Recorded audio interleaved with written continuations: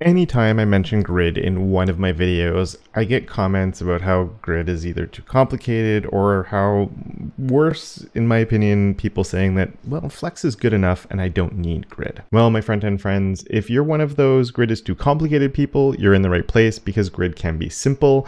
And if you're one of those Flex is good enough people, you're also in the right place because not only can grid be simple to use, it can also be a lot simpler and easier to do certain things with it than even do some things that you can't really do with Flexbox. And we're going to be doing all of that starting with this simple example that we'll dive into some more complicated stuff as we go through this. Here I have 3 columns with a display flex. That's what Flex is good at, right? Throw a display flex, it makes columns for you.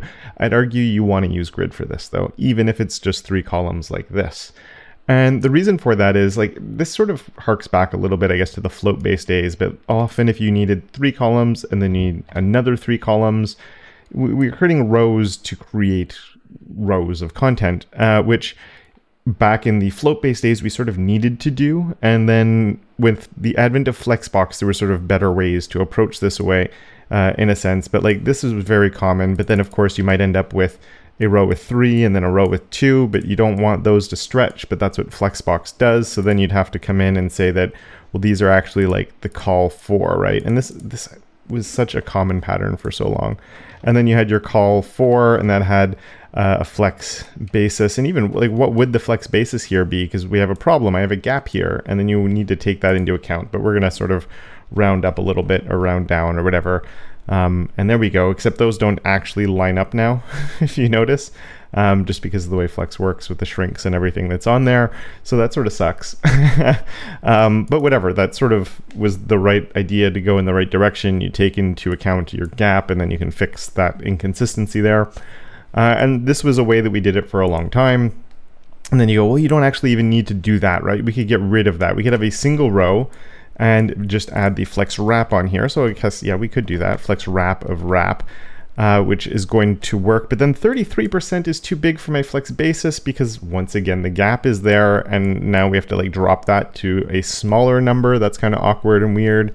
They're probably a little bit too small now to fit in exactly, but I can't put a flex grow on these because if I put a flex grow, we end up back at the same problem we had before.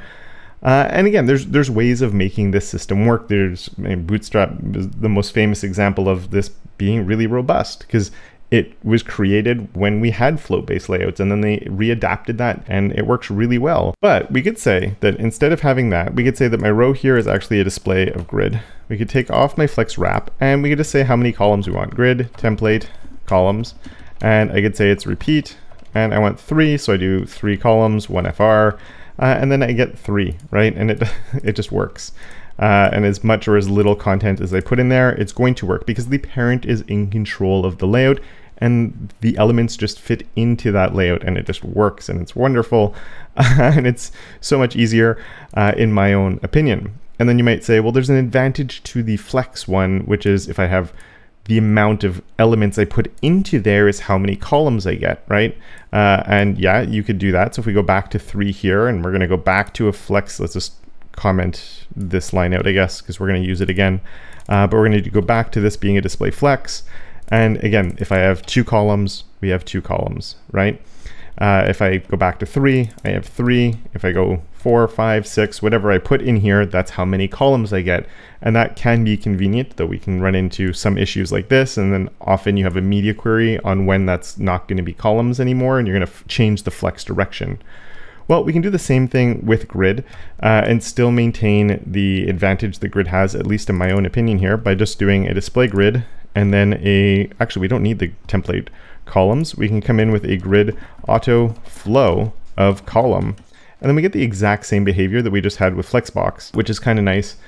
Again, because the parent is in control of what's happening. And you can just get a little bit more consistent layouts because of that. Because with Flexbox, if you put padding on any of those elements, it's actually going to create different sized elements. I've talked about this in a previous video, so if you don't believe me, you can check out, there'll be a card popping up and I'll link it in the description.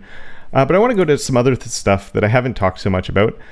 So one of them is people will talk about responsiveness as well. You can do that with grid. And of course, I'm not saying you should only use grid. This might not be the layout you want. Maybe you want 9 and 10 to stretch across the bottom.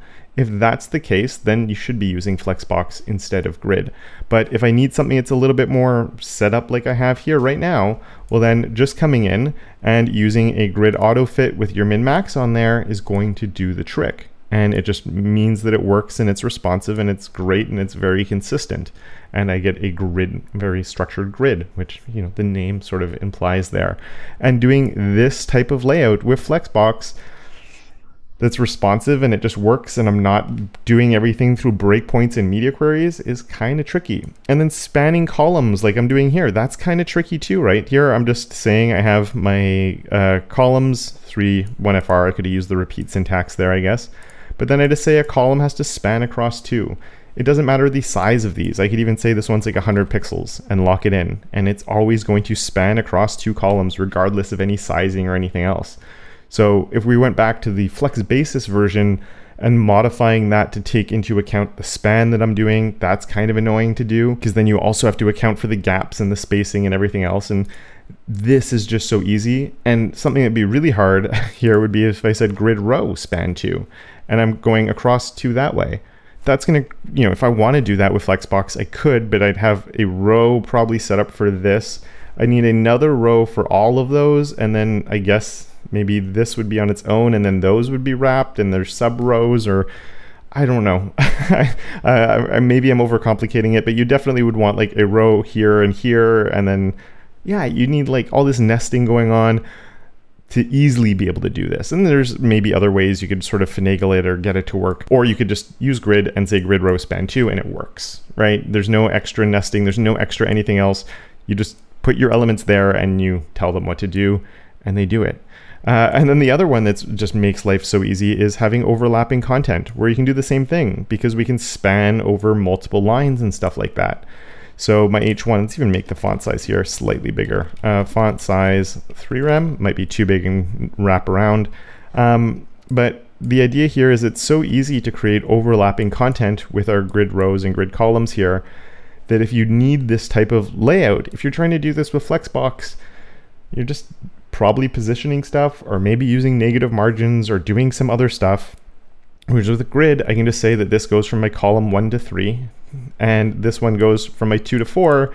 So there's an overlap between these because this goes to 3, this starts at 2. We can even turn on our grid inspector here so we can see what that actually looks like, where you can see that this middle row that's being created is shared by both of the elements along the way there, and it creates overlapping content super easily. And if you do want to use positioning with Position Absolute, it actually works super well with grid as well. I'll put again a card to a video on that, because if you absolute position something, you can tell it what cell or cells it's in and then position it within those cells instead of like the entire element. It's just really convenient and it opens up a whole bunch of new doors and things that are just so much easier to do. And if you're someone who's going to say you never need overlapping content, just go look on Dribbble or just look at popular websites, and I promise you, you're going to find a lot of examples where there is tons of overlapping stuff. And then onto another topic though that does come up a lot, which is browser support. We're in July of 2024 and people still on every video where I talk about grid, and especially comparing it to Flexbox, will say, but Flexbox has better browser support, so I avoid grid because of that. If that's you right now, I hope you're also not using gap in Flexbox, aspect ratio, custom properties, clamp, or any of the other math functions and stuff like that, because all of those have worse support than grid. And I realized this was just a really quick overview. I was just diving through and picking out little things that are easier. I didn't deep dive how to use grid. And if you're one of those people that said, well, this is kind of complicated, I didn't really get what was going on with it, I promise you grid can actually be really easy to get started with. And if you'd like to learn how, I have a video that looks at the easy way to get started with grid, and that video is right here for your viewing pleasure. And with that, I would like to thank my enablers of awesome, Andrew, Philip, Simon, and Tim, as well as all my other patrons for their monthly support. And of course, until next time, don't forget to make your corner of the internet just a little bit more awesome.